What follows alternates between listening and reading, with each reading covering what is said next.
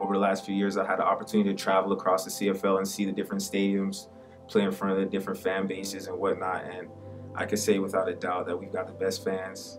Our crowd is the loudest. They're helping us out. Other offenses are coming over here trying to play, getting false starts because they can't hear each other. You know, we get rowdy. We know how to be loud. We know how to support our team. And the fans, they never leave early. You know, they always stay to the last minute. And that's the kind of thing that makes a difference. So I love playing out here.